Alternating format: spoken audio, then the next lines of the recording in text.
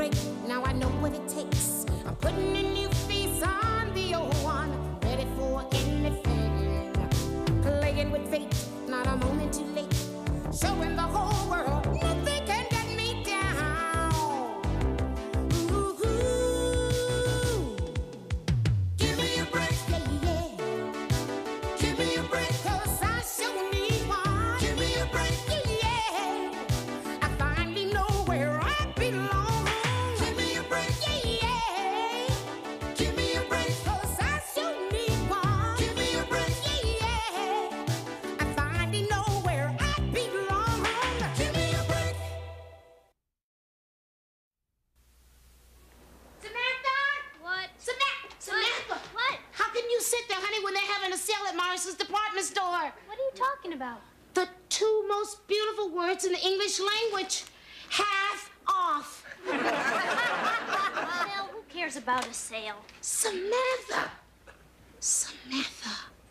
I thought I raised you better than that. Don't you know that the most exciting thing in the world is the sound of a charge plate running through the machine? Ooh.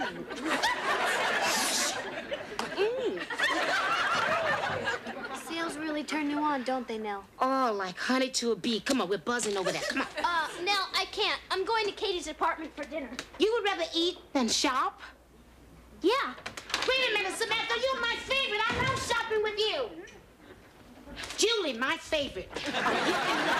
Get your purse. We're going to Morrison's. They're having a sale. I can't. Jonathan and I are going to the movies. Oh, forget Jonathan. He's just your husband. Come go shopping with me. Nell, I think it's important for a married couple to spend an evening together. You mean you would rather work on your marriage and go shopping with me? What kind of wife are you? No, really. I just don't want to disappoint Jonathan. Have a good time at the sale. Wait a minute.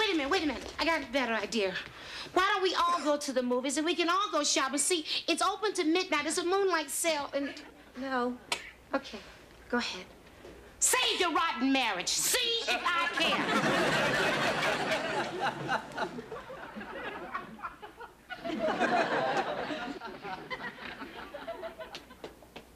Jonathan?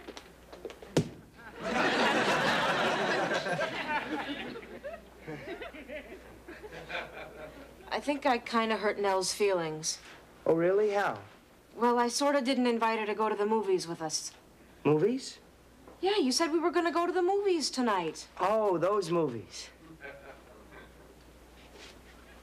Luigi's Pizza, made from Italian cows. And goats. We're going bowling. No!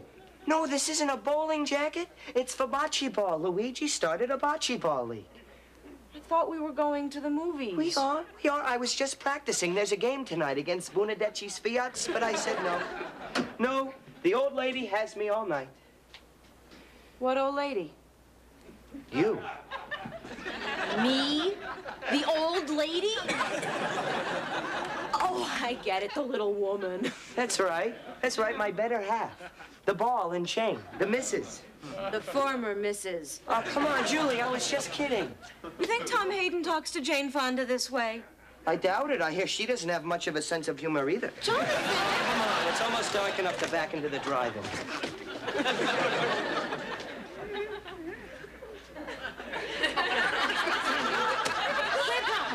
How would you like to go for a walk? A walk? Oh, yes. We haven't been for a walk in a long time. And I know a wonderful place. It's so beautiful. It's well lit. It's safe. It's flat. It's right in front of Morrison's department store. Cut bait, Nell. I am not going shopping with you. Grandpapa, please, I'm begging you. And, oh, no. I'm going swimming with Addy and Malcolm. Swimming?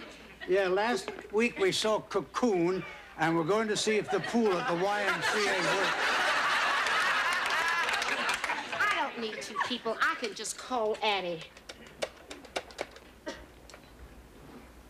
Hi, dear. I guess you saw the ad about the sale for Morrison's. What time should I pick you up, huh? Oh, wait a second while I turn the TV down. Everyone, shh. Oh, I'd I'd love to go, Nell, but I can't. I have this awful cold, a fever of 102, aching at every joint. I just hope it doesn't get any worse. Oh, you sound terrible. Can I bring you over anything? No, nothing. You know me, Nell. When I get sick, I just want to be left alone. Achoo! Oh, bless you. Oh, look, Addy, I don't want to bother you. Why don't I just call you later, okay? I call you first thing in the morning. Don't call early, Nell. I think I may sleep in. That's a good idea. You need to rest. Well, look, I'll just talk to you later, okay? Bye-bye. Well, I sure can't go shopping now. Addie's sick. I think I'll just take her some of my famous chicken soup.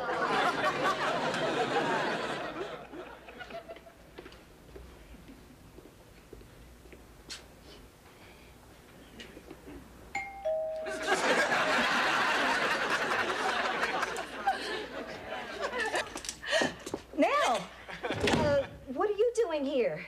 Well, I came over to bring you some soup for your cold. Oh, well, you're too late. As soon as I hung up with you, the antibiotics took effect, so I just jumped right out of bed. And into that dress. I can explain this. See, I felt so good when I got up that I decided to clean out all my closets and get rid of all the rags I haven't worn in a long time, like this whole thing. You're gonna have one on garage sale, aren't you? Well, why don't we just put this on your stove in case you have a relapse?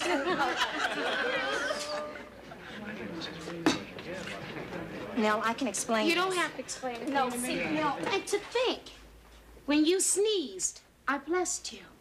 But now, I am unblessing you. These are just my colleagues from the university. I know how dull you think they are. I mean, I knew you would be bored. I'm bored. The whole party is boring. And to this day, that woman has no idea what happened to her shower cap. Oh, all right, Nell. I might as well tell you the truth. The real reason I didn't invite you to the party is Professor Landry is here. Professor Landry? That dirtball? He's not a dirtball. I mean, he has very high ideals and principles about his work, and he's the main reason I gave this party. You see, he may take a very important job at Columbia University, and if he does, he's taking me along as Dean of Education. That may be all well and good, Addy, but you lied. No, it's the job of a lifetime for me. I mean, can you imagine me, a dean at a major university? No, it's like a dream come true. But you lied to me. It's just a little white lie. Black people don't tell white lies. I just couldn't risk you being in the same room with Professor Landry. I don't know why. Just because he gave me a C when I deserved an A?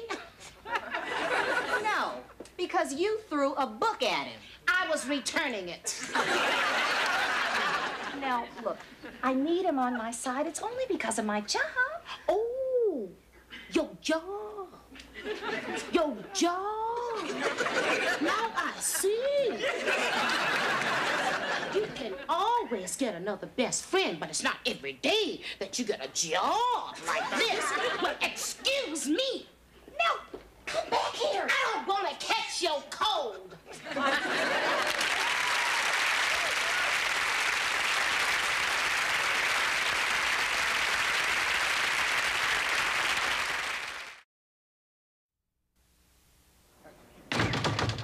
Somebody open this door. Who is it? That's not funny, girl. Move some of these boxes. So you did go to the sale at Meyerson's. Who'd you go with? I went alone. Addy was too busy lying to me and giving a party for her friends. Addy at a party? Yeah, for her dirtball friends. Nell, you bought an orange dress? Yes. You never wear orange. The only reason I never wear orange is because Addy hates me in orange, and this should make her miserable.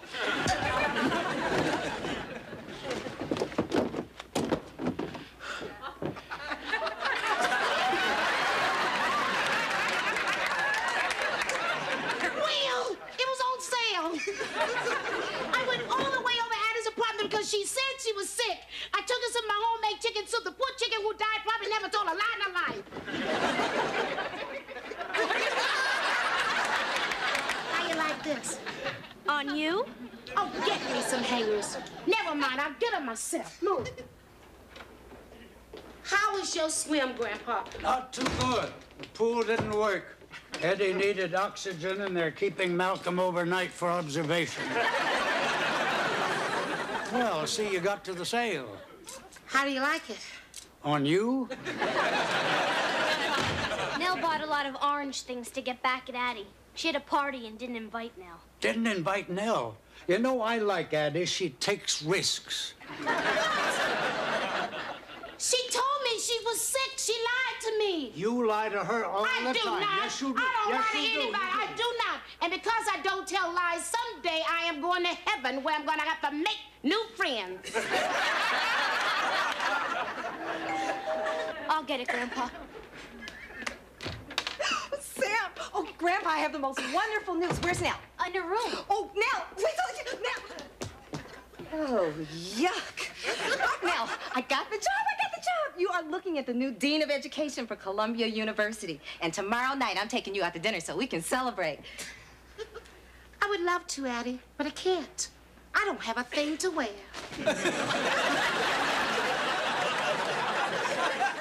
And that's all she wrote. Oh, it's so sweet of you all to give me this party. I'm really gonna miss you guys. By the way, where's Jonathan, and when is Nell gonna get here? Jonathan had to work late again. I think Nell had a class tonight, right, Sam? Yeah, she did. She had a test. Hey, I'd like to propose a toast, huh? Addy, I don't know if I could go through with this. I feel like I'm losing a daughter. Of course, I'm not old enough to have a daughter.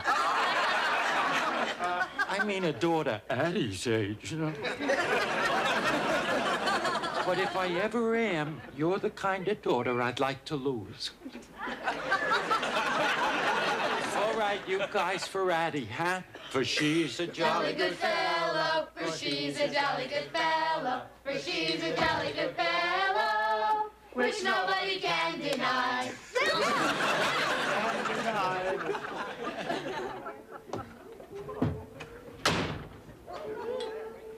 I'll go talk to her.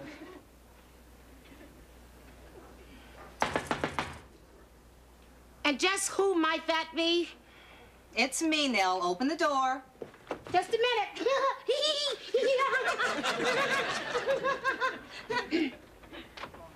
Addy, I would love to invite you in, but I'm having a party. Excuse me. And to this day, that woman still doesn't know what happened to her shower cap. Shh, hold it down. Nell, I told you I was sorry about that. Just one more minute. More guacamole, Raphael, please. It's catered. Nell, we have been friends for too many years to let this come between us. No, we haven't. We are the same little girls who played dolls together, who cheated in school together, who watched the Mickey Mouse Club together. Remember how we used to rush home from school and put on our Mouseketeer ears and sing all those songs? You were always a lousy Mouseketeer. I was a great Mouseketeer. Yeah.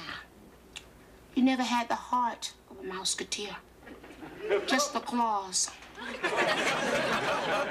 Well, we shouldn't be standing here arguing about the Mouseketeers.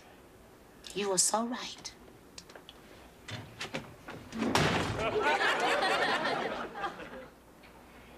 Addy, don't pay any attention to Nell. You know she's upset.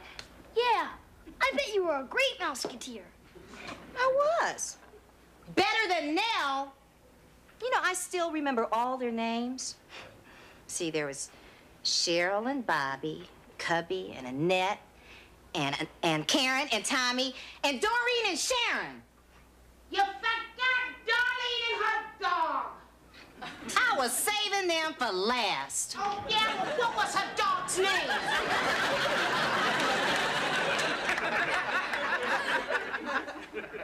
White Shadow. Well, what was his middle name? Oh, Nell. Where'd you get that hat? Oh, good Mouseketeers, save their ears. I was still a great Mouseketeer. Oh, please.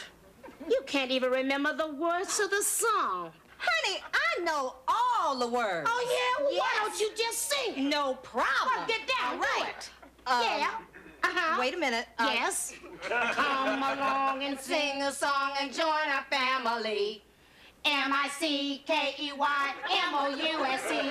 Through all the years, we'll still be friends wherever we may be. M-I-C-K-E-Y-M-O-U-S-E. Mickey Mouse. Forever let us hold our banner high. Now it's time to say goodbye to all our company. M-I-C. See you real soon. K-E-Y. Why? Because we like you. M-O-U-S-E.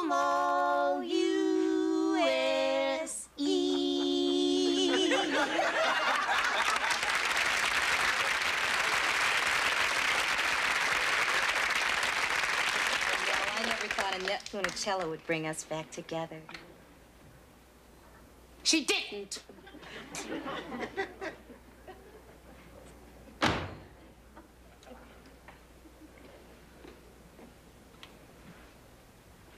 Nell? Nell, open the door. Nell? Oh, Nell, I'm leaving tomorrow. Aren't you even going to say goodbye?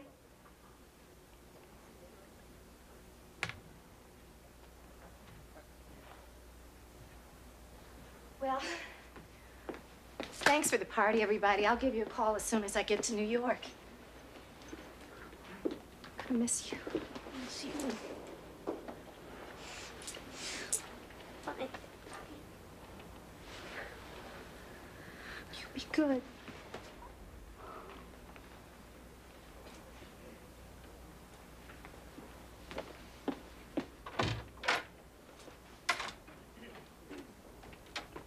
Tell Nell I said goodbye.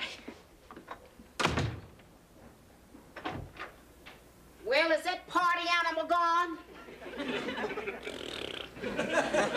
Simpson, what do you say we do the dishes? Good idea. You want to dry or drop? I'll drop. You drop last time. What a neat hat.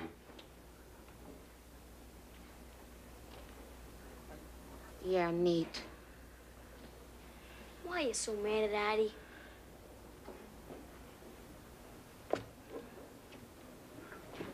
I don't know, Joey. Somehow it just doesn't seem important anymore. I bet you're gonna miss her.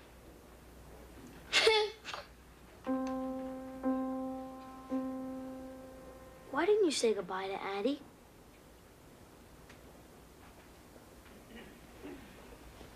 Well, I guess I thought that if I didn't say goodbye, she wouldn't really leave me, you know. Don't worry, Aunt Nell. She'll write you. I've seen her handwriting. It's real good.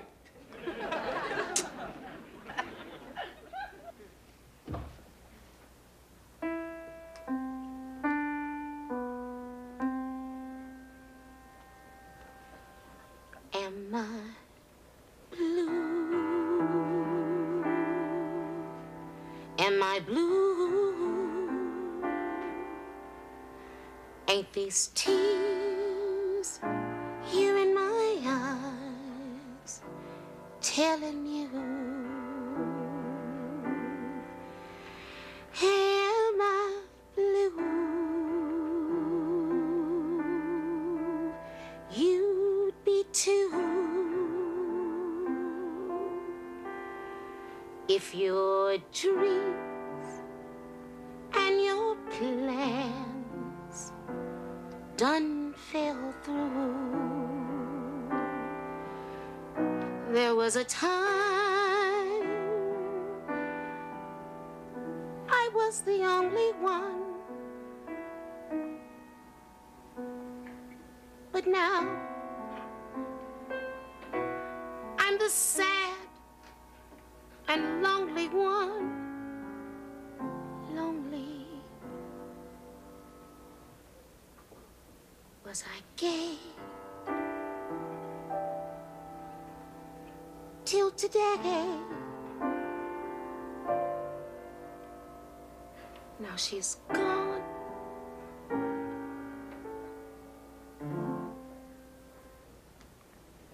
Addy.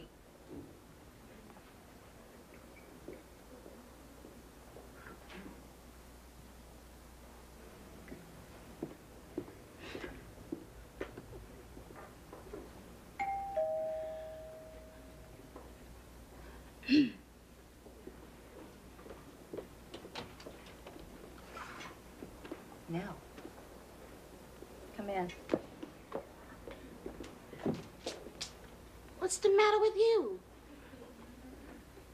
What are you doing, Addy? Unpacking. Unpacking? Professor Landry called. He turned down the job at Columbia. Does that mean that you won't be leaving Glen Lawn? You were right, Nell. He is a dirtball. Sold out all his high ideals and me along with him for a job at an oil company. Oh, Addy, I'm sorry. I really am. Are you? Why, of course. I know how much this job meant to you. Is that why you came over here? No. I came to pick up my soup pot. It's in the kitchen. Good. Addy, that was a lie. That was a little black lie.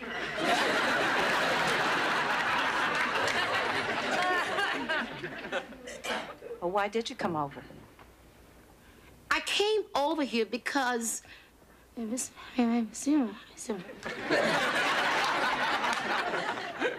What? Can't you hear? I said I came over here because I didn't get a chance to say goodbye. We don't have to say goodbye now, Nell. I know that. I just want you to know that if you ever do leave, I know how. You really wanted me to get that job? Hey, I'm not selfish. I know how much you wanted that job in New York, but I also wanted you to commute. Oh, Nell. Now, you know, even if I did go to New York, we still spend all our Christmases together. And Easter. Ooh, Labor Day, your birthday, my birthday, of course. Hopkins' birthday. Addy, I don't want to see you that much.